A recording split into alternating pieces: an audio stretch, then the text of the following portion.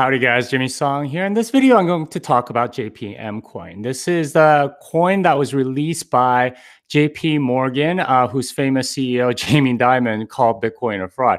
Hilarious since nobody really knows that much about exactly what it does other than some press releases that were put out that say that it's going to be used for settlements between large parties and it'll be sort of like the payment rail or something like that. Sounds a lot like Ripple. Has the same amount of transparency as the Petro.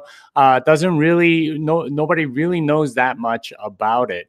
That said, we do know a few things. They are totally coming on the blockchain bandwagon. They're trying to convince people that they are using this new technology to do something or other, when in reality, it's a centralized database, no different than the Venezuelan Petro, right? Like that was supposed to be a cryptocurrency that was backed by oil or something like that.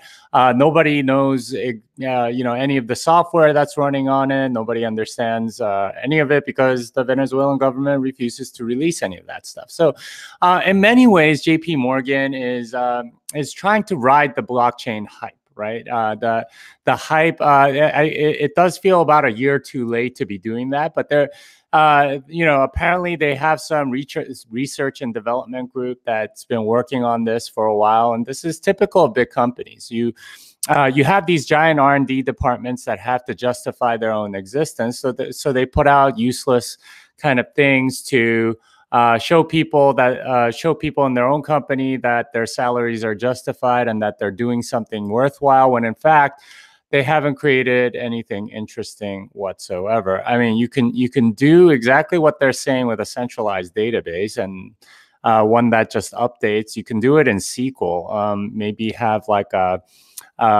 signed authorization field in the database or something like that. It really wouldn't take very much, but this is what they're choosing to do. It's kind of sad, really, that this is the best that they could come up with all of this. It would have been much more interesting if they integrated Bitcoin into their financial services, allowed people to pay for some of their services with Bitcoin, or allow custody of Bitcoin, or the ability to buy Bitcoin or something like that. Instead, they've gone down this centralized route. I will say this, though.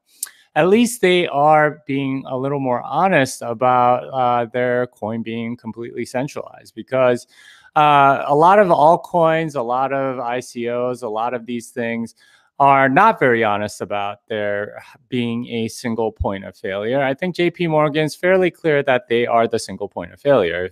If they go down, JPMCoin goes down. If they go bankrupt, the JPMCoin goes bankrupt. Of course, I'm pretty sure their CEO thinks that they're too big to fail and that they would get bailed out no matter what, which actually might be true. Regardless, it's an interesting experiment in capitalism.